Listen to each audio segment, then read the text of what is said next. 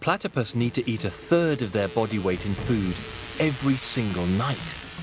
That's an awful lot of Armoured Phantoms to find in the dark. With the net in place, all they need to do now is wait.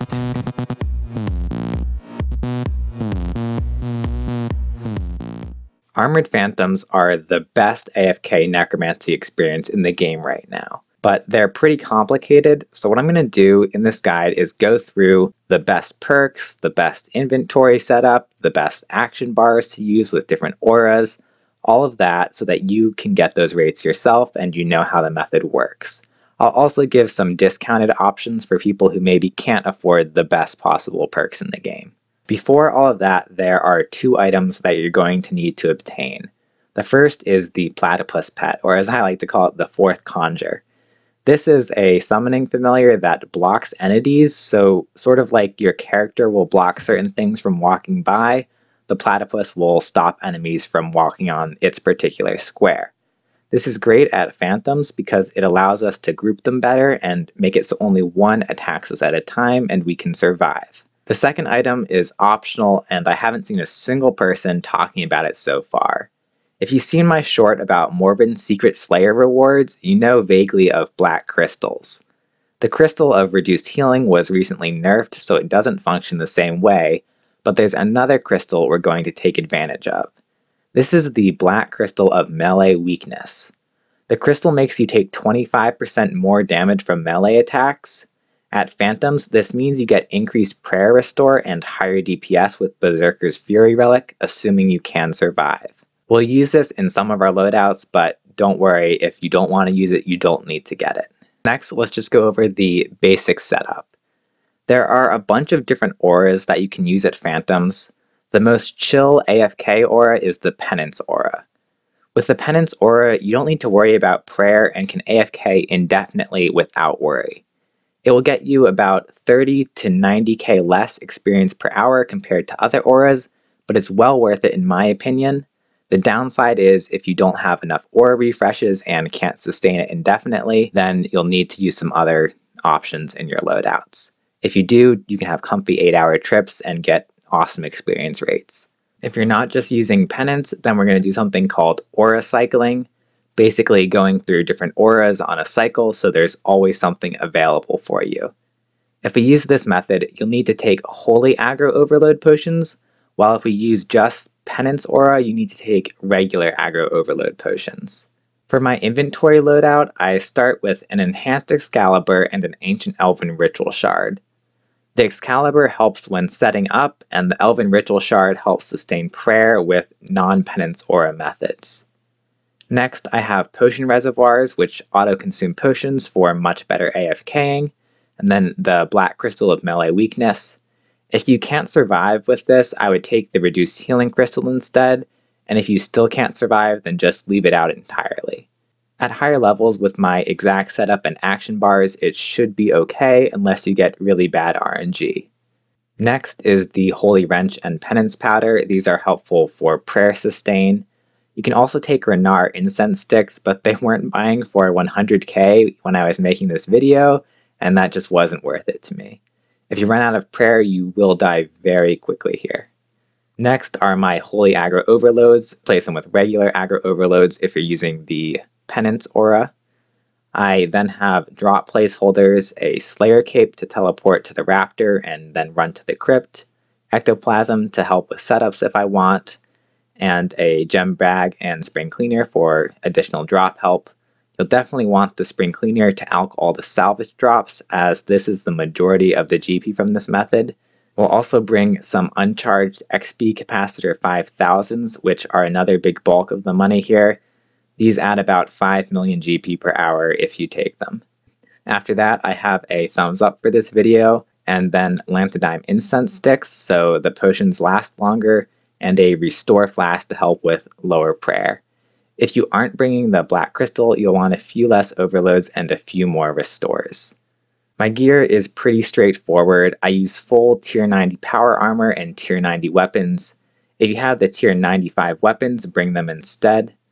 I have the Zut cape, which will be required for some optimal bars, but there are other bars without it that are nearly as good, so you don't really need it. The absolute best bar with the Inspiration Aura doesn't use it at all. Then I have a Salve Amulet E, which boosts damage and accuracy against undead by 20%. This is absolutely required because it boosts damage and therefore XP by so much. I then have a Ring of Death, which gives back small amounts of adrenaline when I kill a monster. This adds up and it's a big help, so I strongly encourage getting this ring. It'll also protect you if you do mess up and die, so you have some more time to teleport out. In my pocket slot, I bring a Scripture of When. This does a ton of AoE damage, and it has a bunch of small hits which all have a chance to apply Death Mark to targets, making it the best book to use here. If you don't have it, you can use a Scripture of Full without the Black Crystal of melee weakness, or a God book of your choice. Now I'll break down the perks that I have in my armor. First I'll do the best perks and then some discounted alternatives. For your weapons, you want Aftershock 4, Precise 2 with Equilibrium 4, Ruthless 3. The discount alternative is Precise 6, Genocidal instead of Aftershock. This will drop your XP per hour by about 100k, so if you can get Aftershock 4 in there, I would definitely do that first. For your armor, the best perks are Invigorating 4, Impatient 4, Biting 4, and Crackling 4, Relentless 5. You'll need to combo Undead Slayer with either Invigorating, Impatient, or Biting. I would also put Demon Slayer and maybe another perk with those two things for the best loadout. The discount alternative is to replace Biting 4 with Biting 2 Undead Slayer, and then Crackling 4 Relentless 5 with just Relentless 5. You should keep Invigorating and Impatient if possible. For our relic setup, we'll use Berserker's Fury, Fury of the Smalls, and Inspire Awe. If you're dying, you can replace Fury of the Smalls with Death Ward. Now I'm going to walk you through the hardest part of Phantoms, which is getting set up. Phantoms will pile you if you're not careful, so you'll have like a bunch attacking you at once, which will kill you. So we have a very specific method of getting there, getting the platypus in the right spot, and then attacking them so that we don't die. The first few times you do it, you're probably going to die, but eventually you'll get it down and it's really quite easy. I do it on mobile all the time. We actually have another player killing ghosts on this world, so that'll make it a little bit easier to group up. So if you're not confident, first thing you're going to do, basically you see these ghosts, we're going to run past them on this side, so this area on the mini map, right about there, and then you'll run through and we'll end up right about here with phantoms on us. Then you run over to this corner and call our platypus, and then we'll be set up. So first off, I have overloads on, then I turn on protect from magic, and I'll run through. At this spot you can dive and surge through it, which is what I would usually do, but I'll just show you can walk through. I'll be fine. Then right around here you're going to want to switch to melee protect prayer, so I'll do that, and then I just walk through on the top here. I get to this section, I wait around here, I have a bunch of phantoms on me. If your first time, turning off auto retaliate can help. Now that I have him on me, I'll click on this rock right there, and then call the platypus. And you'll see he walks out there, activate my Excalibur, and then I can switch to Soul Split. I should be good to go. Now, there's also sometimes it won't be as clean as this, and so you'll see here I have Blood Siphon on my bar. I'll often use that at the start just to get back to full health. So this next one who attacks me, I'm going to use Blood Siphon. You'll see I'll heal right up. I'm good to go then. Also, if you want, you can summon your conjures before running out. So, get that ghost up, get the skeleton up, zombie up, and that'll help you stay alive. You'll get the healing from the ghost. You'll hit more. That's really a great help if you're not super confident with it. I'm going to show you an example of things not going right. So when you do mess up, what to do about that. Really, you're going to have to teleport out and group again, usually.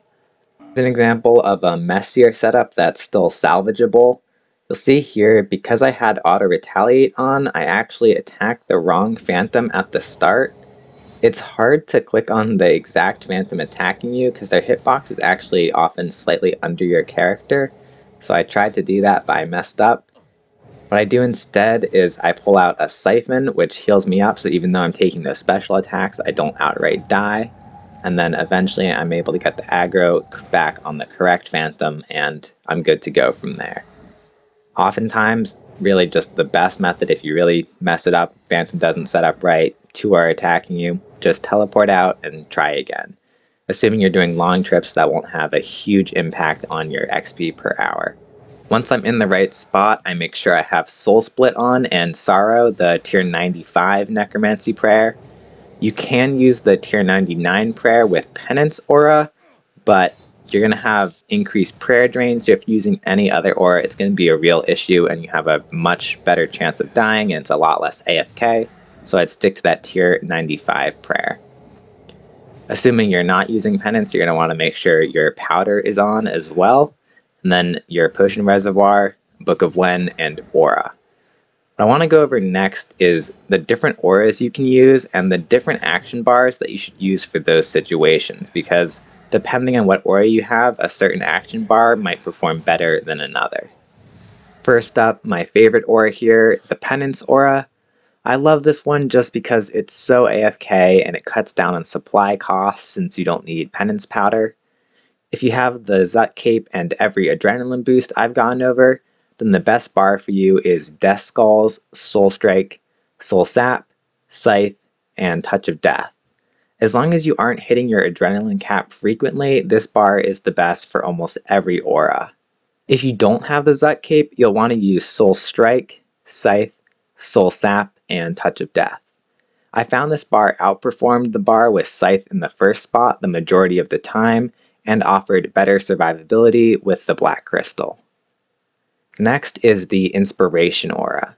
This aura gives you 0.5% adrenaline for every monster an attack hits. When you're AoEing Slayer monsters like this, it's a massive amount of adrenaline. Because of that, the Death Skulls bar caps out at 100% adrenaline too often and actually underperforms compared to the other options. I found both the Strike Scythe Sap bar and the Scythe Strike Sap bar perform similarly. The Strike First bar had less near-death experiences, but you should be fine with either bar. I did find the Scythe First got like 10k more experience per hour, but that was within the margin of error of testing, so I'm not sure which one's really better.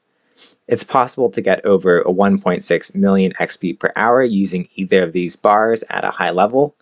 If you're aura cycling, then use the Inspiration Aura first.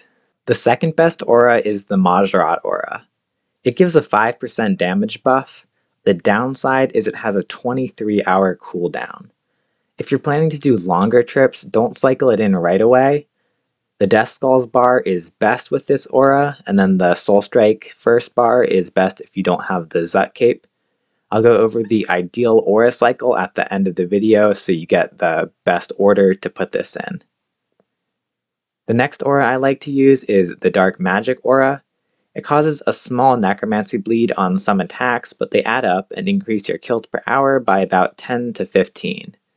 For the Dark Magic Aura, use the Death Skulls bar, or the Strike bar if you don't have the cape. Then there's Supreme Invigorate. This aura gives 10% adrenaline back whenever you use an ultimate ability. It only helps with the Death Skulls bar, but it's definitely worth adding if you have it because it'll increase kills by about 15 per hour. The Equilibrium aura also gets an honorable mention. It doesn't increase XP per hour very much, but it does make healing more consistent, and it's a good fill-in aura if you don't own every aura on this list. For cycling auras, I suggest the following method.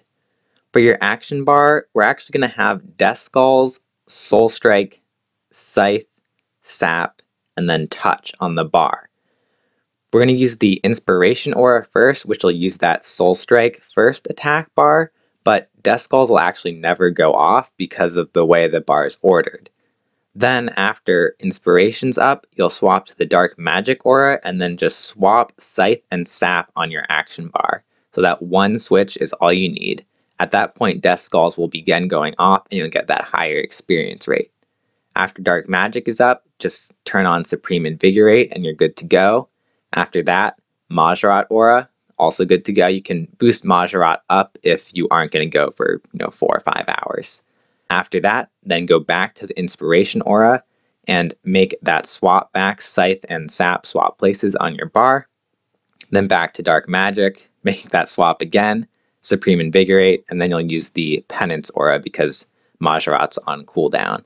Another alternative at this point, maybe just go outside and enjoy the day.